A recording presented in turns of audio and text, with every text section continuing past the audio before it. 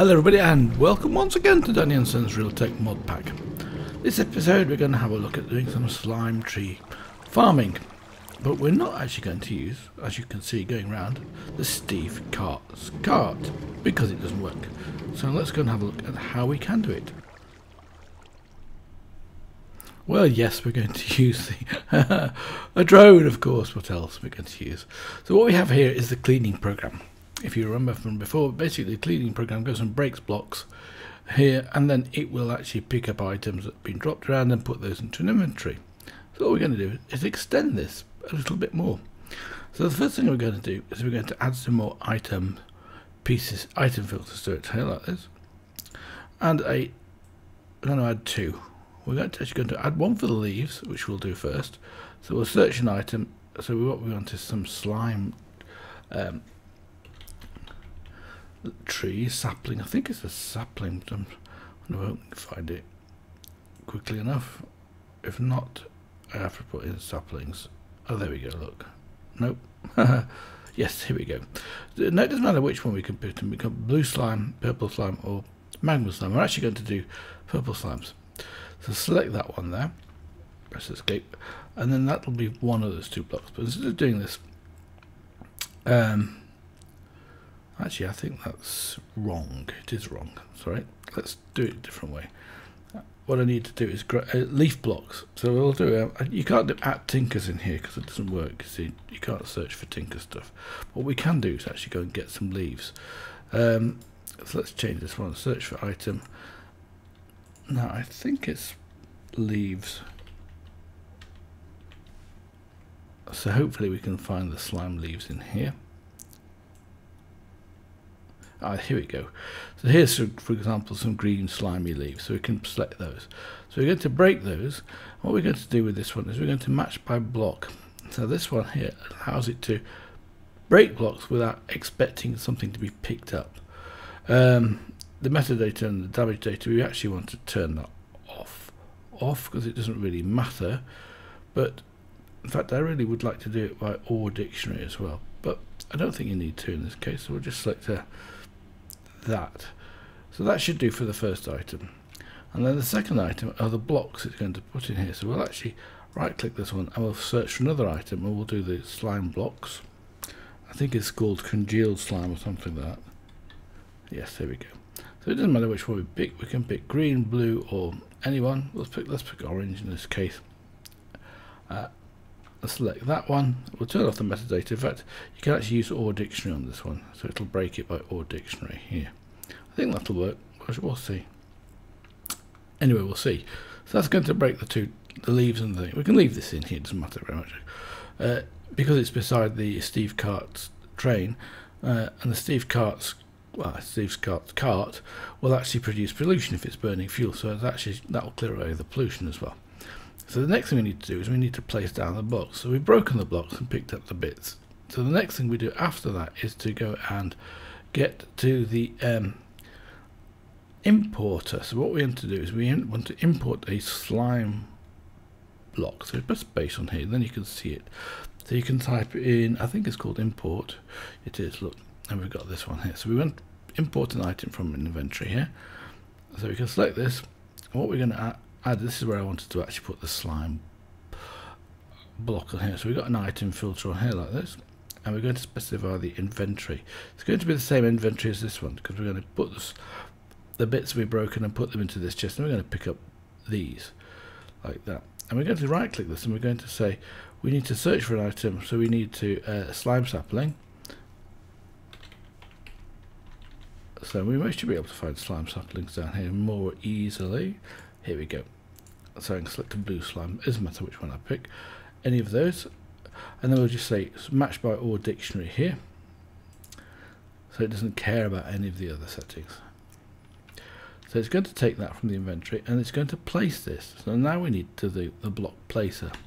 So what we want this cab is the placer. So we can look for place. Sure enough, it's this one here. So we select this one. And the area we're going to basically place is going to be the same areas that we've been breaking. So you've got this area here, northwest to northeast. Put it down here like that. And then we're going to place onto this these items, of course, which we've got in here. So we're actually going to select here, we're actually going to use a count in this one. So we're only going to select one at a time. So it just picks up one. So now you know you've got one of those in here. So we can simply right click this. In fact, I could actually duplicate this to be absolutely sure in case it's got more than one on here like that, and then go back to the basically weights, the weight place. Now the weight place, if I remember rightly, is the same as the inventory, like that. Now what's clever about this particular program, what I think, is we're using the area here. So this variable area is actually made from northeast and southwest. So these are actually defined at the time of starting. In fact, I should actually be able to use area in here, shouldn't I? For some reason, I haven't been using it. It's actually a global variable. Oh yes, of course, I'm taking the area away. That's right, yes. Which is calculating these positions from the inventory. Right, that's it. Let's program this drone. Take it out and see if it works. I'll put this one back in again. This is the placer one. I don't want it to be there. We can actually replace the program in here like that. That was the one that was placing the blocks before. So as I've got it in my hand, it's charging up, of course, from my chest plate, which is being charged up from the aerial interface.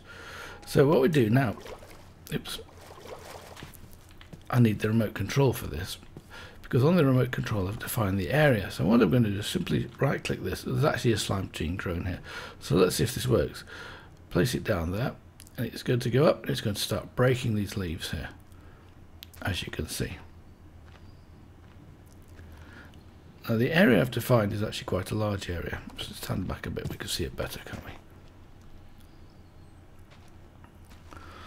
And you'll also notice that the Steve cart didn't break this, even though it's got a farming one in here,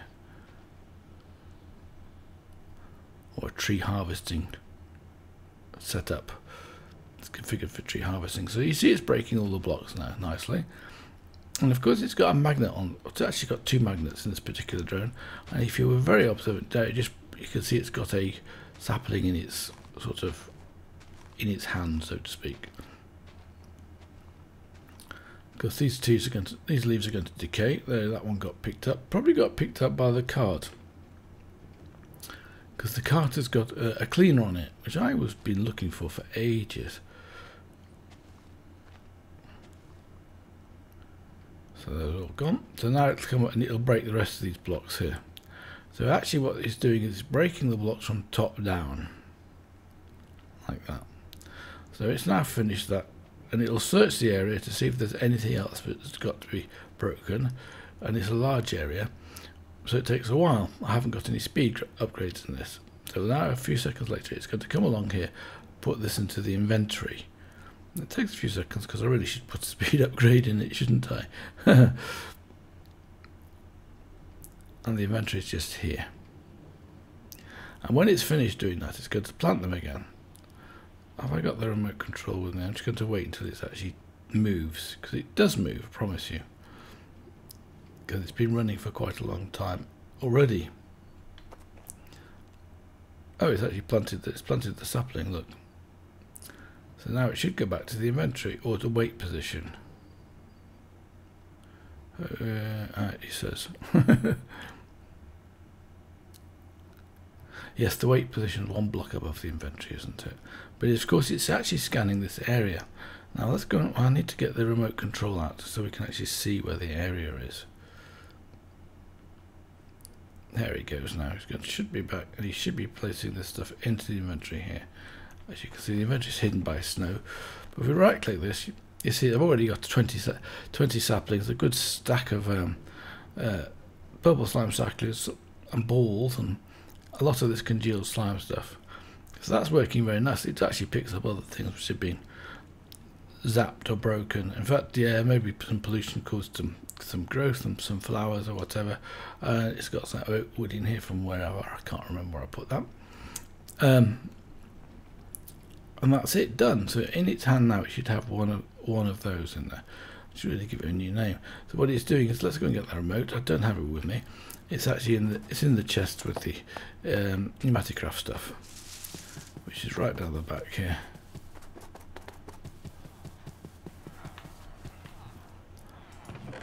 in here. So area has been defined in here, and what's really nice about this, if you right click this now, huge.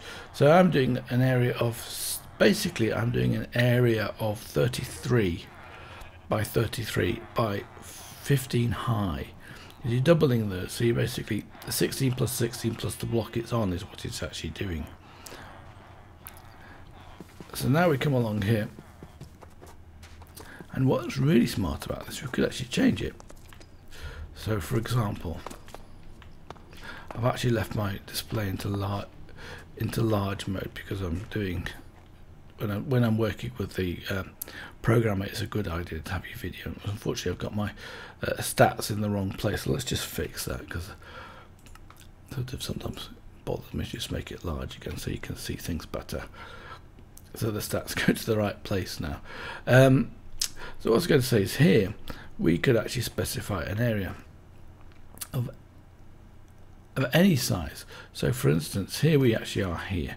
So if we go now this way, so we're taking 275 is that position there, and here is the, what was that one? That's 275. Oh, sorry, I've done it the wrong way around. This must be the Z coordinate. So the Z coordinate is 368, and I want to be here. So it's basically 15, isn't 15?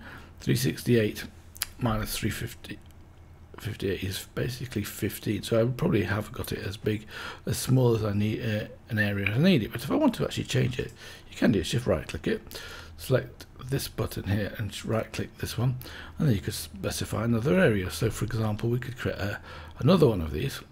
Let's drag another button on, because it costs nothing to put a button on this one, and we'll call this one custom, for example.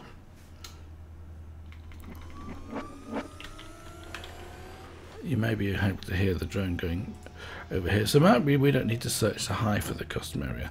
So we could actually put it down as say 14 blocks along here, and in the Z position we probably don't need so many. Oh, hold on, I think there was a 14 blocks in the Z position, and the Y blocks we can specify say 1, so it'll do a 3 by 3 height. So now the Z area is going to be planting, it's going to be around about here, I suppose. So that's 5 blocks from 265 to 275. So we could then specify this as being, right click this again, and we'll specify this one as the X as being 5. So it's going to do 5 in each direction of the blocks on that long, so it's going to do 29 blocks long. So then when I click this here, I've got to come out of the designer, of course, click this here, it should come to the custom area. It hasn't set it, because I haven't specified the area, have I? Let's just right click this one, variable, so I need the variable area here like this, and then that should work. So we have a custom area for the drone.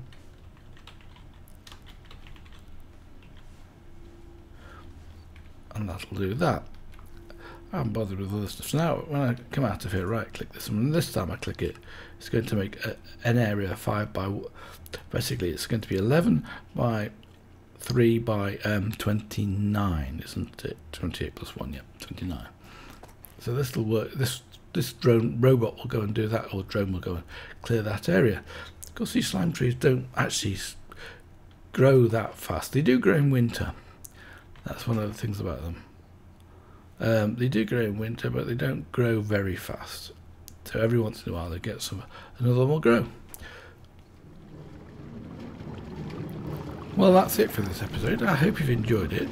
I'm not quite sure why the drone's jumping up and down. I'll have to investigate that. But anyway, next time I would like to do some stuff with Steve cars. I've never done Steve cars before, except for this little bit of testing and trial stuff that you can see, well, you can't see anymore, that is in front of me. So until then, bye for now.